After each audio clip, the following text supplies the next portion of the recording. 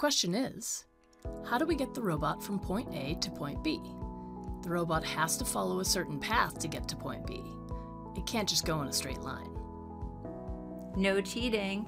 The robot must pass through 2 orange pylons before arriving at point B. Let's draw a map of what we want the robot to do. To complete the maze, the robot must follow a specific path.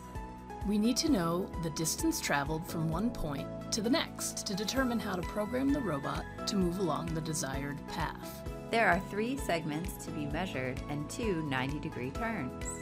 The segments are 24 inches, 20 inches, and 36 inches.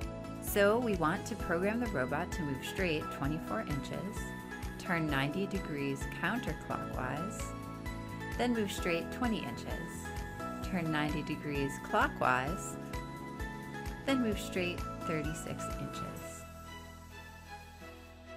It's really like having only 2 problems. Yes, the first problem is driving straight, and the second problem is turning 90 degrees.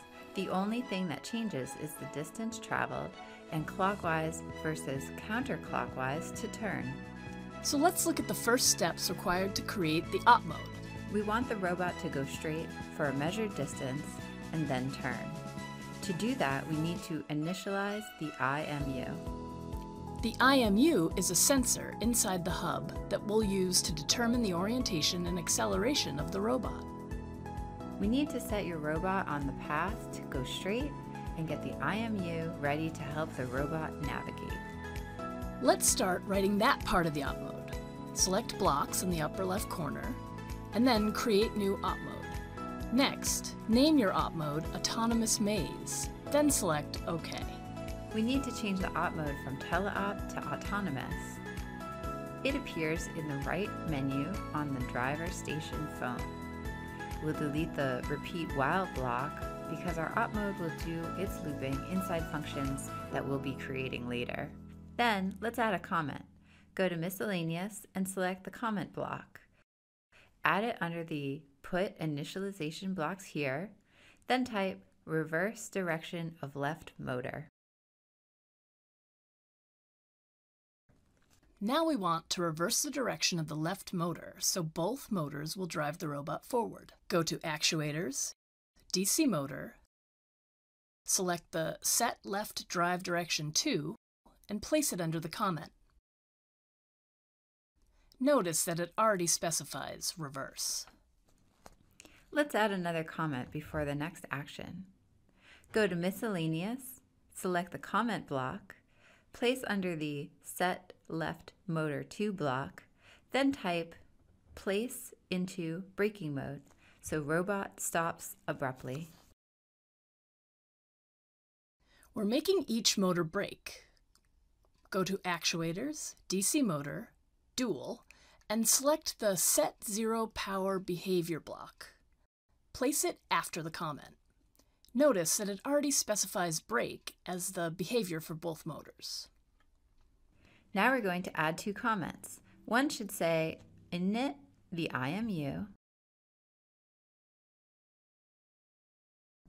and the second will set the current Z orientation to 0. The second comment says that the robot's direction will be 0 until we do something to change it. At this point, we need to create a function called init IMU. Go to Functions, select the first option, and type in init IMU. Go to Miscellaneous and select the comment.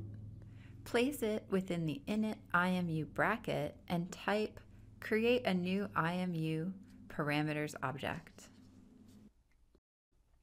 Go to Variables and create a new variable called IMU parameters. The Set IMU Parameters to block appears. Place it below the comment.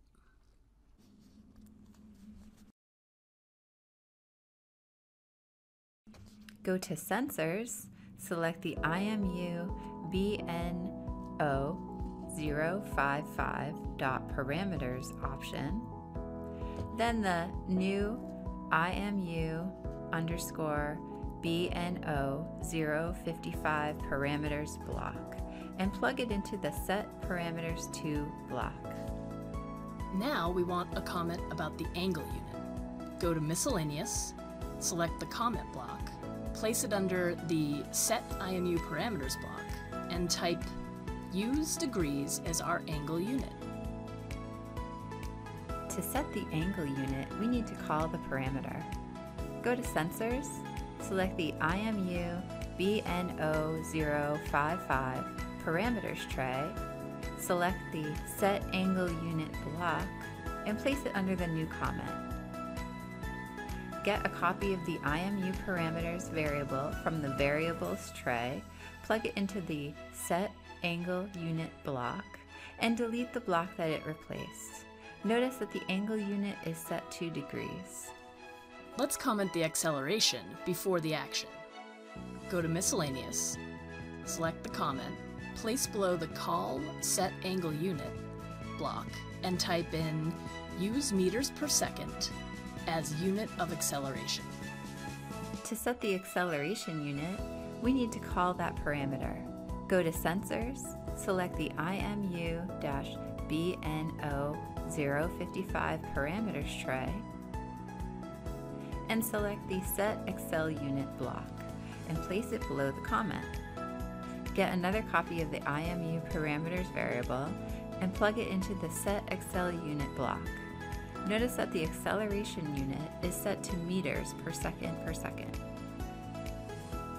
To help the IMU calibrate itself, we need to set the IMU mode to combination mode, that's also called IMU. So, we go back to the IMU BNO055 parameters tray and select the Set Sensor Mode block. Place it in our op mode. We get another copy of the IMU parameters variable, plug it in, and then change the mode to IMU. For completeness, let's insert a comment just above the block and type in Set the IMU mode to IMU so it automatically calibrates itself.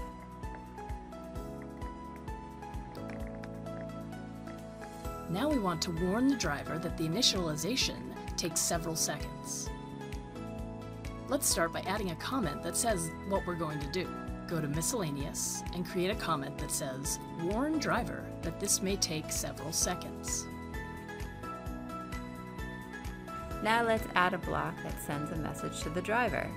Go to Utilities, select the Telemetry option, then select the third block, Call Telemetry Add Data, and place it under the comment. Type Status in the key field and type Initializing IMU, ellipses, please wait in the text field.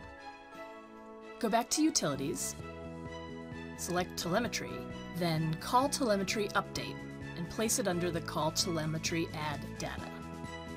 Add a comment, Initialize IMU using these parameters. So let's tell the IMU to initialize. Go to Sensors, then select the IMU BNO055. Then call IMU Initialize. Place it under the comment. Then plug a copy of the IMU parameters variable into the Initialize block, so it has the parameters it needs.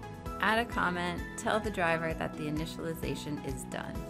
Then go to Utilities, Telemetry, select the Call Telemetry, Add Data text block. Place it below the comment.